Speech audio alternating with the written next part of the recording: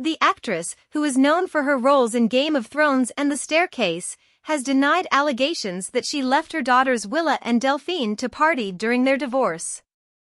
In an interview with British Vogue, Turner recalled the worst days of her life when the articles started coming out last year while she was filming Joan in Europe. She recalled feeling guilty over every move she made as a mother and had to constantly remind herself that it wasn't true. Turner and Jonas underwent mediation in New York City, where they reached an amicable custody resolution in October 2023. However, Turner filed to reactivate their divorce in March following failed attempts to settle child custody and property. She called Willa and Delphine the victims of their divorce and expressed her disappointment with the outcome but said she was confident that they could figure it out. Turner and Jonas got together in 2016 and conceived their first baby 4 years later when she was 24 years old.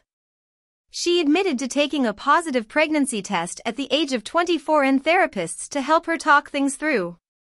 She explained that her life had been frivolous before and that something changed in her that day. Willa was born in July 2020, and Delphine arrived 2 years later.